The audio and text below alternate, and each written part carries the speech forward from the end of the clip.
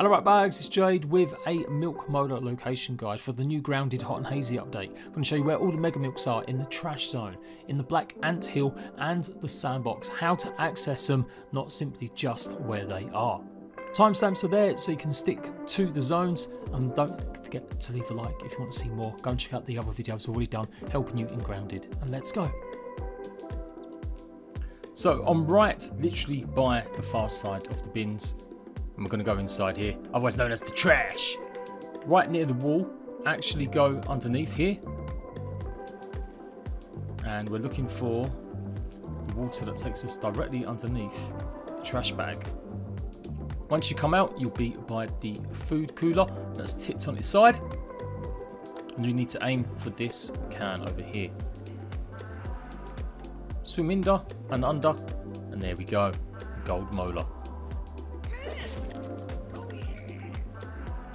Once you come out of here, you need to go further in, and you're going to be going past the black ant hill. Now be warned, the black ant hill has got a lot of black ants, and the soldiers are pretty tough. If you start aggroing or fighting them, they're going to call their friends, and on differently harder difficulties, you will find it a challenge. There's also, obviously, you've got the toxic stuff as well going on, so you may have to make sure you got a mask or run through and plenty of healing. And here it is, beneath the old yoke set. So now you can see we're at the trashed Arts 3000. We basically need to get up high to get the next one. So we're going to run through here by the side of the computer. So you can see the computer there and the trash bin. Let's go all the way around it, and then inside the actual trash lid. Again, be warned, there's lots of toxic gas in this area. So we need to climb up there, because that's where we're going to find it. The next one, somewhere. Climb here.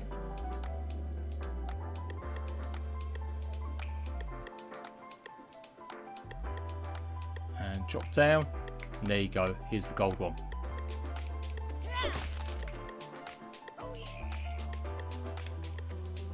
Now if you're actually careful, you can actually get on top of the dustbin here, which you need to do to get the next one. We need to get up to that point up there.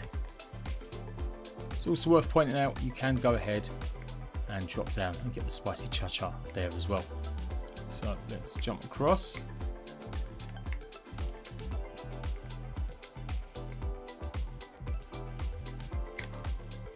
And just climb on top of the rubbish bags themselves, and then hop on top of the computer, and up and away we go. There are some meaty gnats up here, so you do get double the amount of stuff from them normally if you kill them. Beware again of their toxic gas, they're kind of floating around. And inside the cup is the last one in this area. So I'm going to show you the sandbox ones now, and then do the black anthill ones last, as they're pretty tough to get. So on the far side of the sandbox, this is where we're going to find another one. It's also where you get a reliable way to find pill bugs or roly-polies normally. They may be pretty tough to beat here. If they start rolling around, there's not many places for you to run and escape. Keep going up to the dirt pile, and you've got one just here.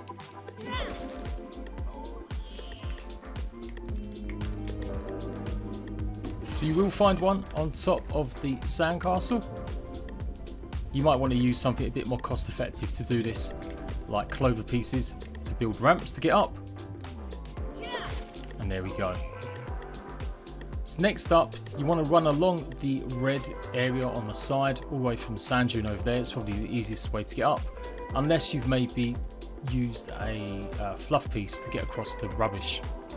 That is also a pretty valid option.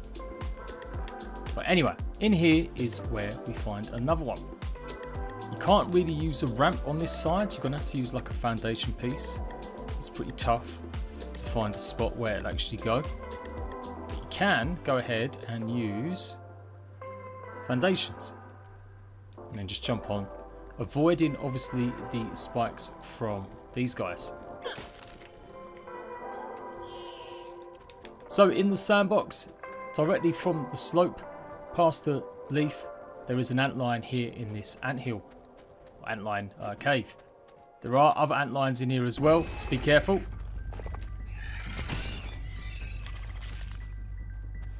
And here's where you find another gold one. There we go. Just in the moat on the side of the sandcastle, there is a chest. You can get this getting the key that you can dig up. You're meant to wait till 3:30 when the shadow of the yellow spade, the handle, leaves a little circle. But actually, if you just run around, you should be able to dig it up. Once you've picked it up, you can go back to the chest. And inside, you'll find a milk molar as well as the recipe for the salt mace. So here's the map with all the locations marked. If it's a blue star, it means it's underwater. If it's a white star, that means it's a milk molar. If it's a gold skull, that means it's a mega milk. And if it's a brown skull, that means it's underground.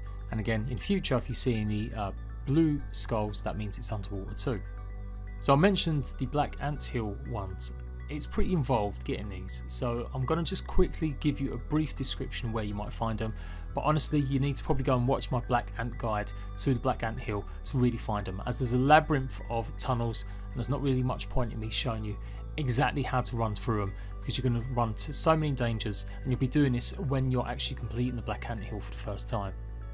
Okay, so basically when you've switched on the switch to power the doors for B, that's when you're going to find the first molar, probably on the way back through the tunnels. You should be able to see it in some routes, so what you've got to do is go around to the other side and actually use splat burst to break open the rock. Potentially you can find this much earlier on if you just take the right path, but I still say it's better off when you're actually doing the black ant hill for the first time properly. Throw your splat burst, wait for it to explode obviously, and then it should open up and you should be able to get one. There is a black ant soldier guard in this though, and like I said, if you aggro any of these guys, they are very easy to aggro the whole pretty much anthill, and you will not survive if you're not playing it on anything other than mild. Once defeated, you will see the milk molar. Eventually you'll run back to one of the main chambers, and there's another doorway marked B, and this is where you find the second milk molar, and it's just sitting here, so it's pretty easy to spot, and you have to go this way. You can't really miss this one as it unlocks the assistant manager area. Now to progress, you are going to need more splat bursts, so take about 4 or 5. You may find some normal brat burst bombs in here as well, which can be helped now that you can just drop them.